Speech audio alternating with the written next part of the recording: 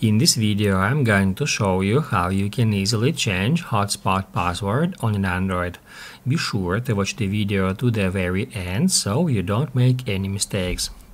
Today I'm gonna use Samsung Galaxy S23 and let's get started.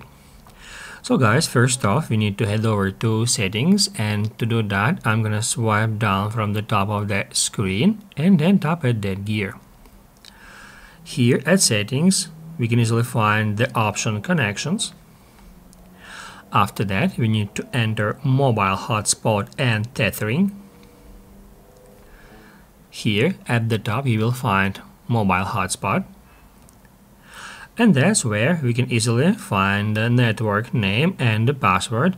Actually it is the name of our mobile hotspot and its password, and in order to change that we need to tap either on name or add password, just like that, and then we'll be able to edit it as a regular text, just like that. We can add here some numbers or letters, and the same about network name.